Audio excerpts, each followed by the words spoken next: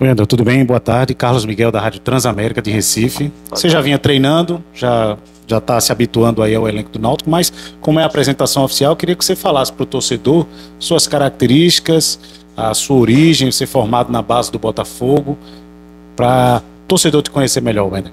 Então, primeiramente, boa tarde. Sou um segundo volante, né, como o Léo falou. Chego bem no ataque, tenho boa finalização de fora da área, bom passe também. E eu venho do Botafogo, fiz minha base toda desde os 16 aos 20 lá no Botafogo. E agora nessa transição agora pro profissional, eu tive essa oportunidade do Náutico, que fiquei muito feliz quando recebi. Logicamente que o futebol do Sul e Sudeste ele tem uma característica, tem uma estrutura, e é a primeira vez que você vem atuar aqui no Nordeste já como profissional. Quais são as diferenças que você tem notado e o que é que você já pôde observar aqui dessa atmosfera do Náutico? Então, como você disse, né, o futebol aqui ele é um pouco diferente. Aqui também tem a questão do calor, do clima, que é bastante diferente lá do Rio. Mas já joguei contra algumas equipes daqui, a gente sempre suportou bem, mas agora essa transição aí que já está todo mundo ajudando ali e vai ser importante para o crescimento. E esse convite, como é que veio esse convite para você vir para o Náutico?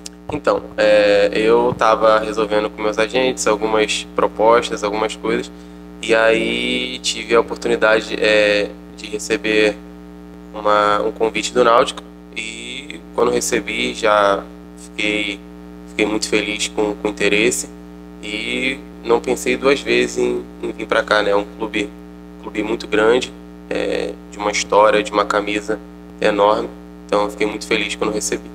Você já conhecia alguém do grupo? Que logicamente quando se vê uma proposta, principalmente você está no eixo Sul e Sudeste, recebe uma proposta do futebol do Nordeste, você liga logo para um colega, um companheiro, você fala, como é que é o Náutico, tal. Você pegou essas informações antes de aceitar a proposta? Então, eu conhecia o Cauã, Maranhão, e aí quando eu recebi a oportunidade, né, de vir para cá, eu já logo falei com ele que era um dos que eu conhecia aqui, e aí conversei com ele, perguntei como é que era, e aí ele me recepcionou muito bem aqui, que a gente jogou junto no Botafogo. Então esse começo para mim aqui foi tranquilo, que ele foi me ajudando, depois fui conhecendo o restante dos atletas, mas tô muito bem recebido. Como é que você está avaliando essa pré-temporada do Náutico, trabalho já com Alan Al e essa expectativa, né, para a estreia domingo contra o Flamengo de Arco Verde? Então, o grupo tá muito focado, né, nessa estreia, no campeonato em si.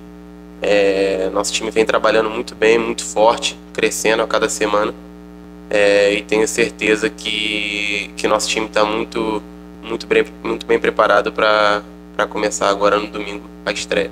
Logicamente que tem o pernambucano, o Náutico almeja títulos, Náutico recentemente foi bicampeão estadual, mas tem um grande desafio na temporada que é a Série C, né? Vocês já conversam sobre Série C, já se cria essa expectativa dentro do elenco do Náutico, dessa terceira divisão que o Náutico precisa sair dela? Então, a gente tá conversando passo a passo, né?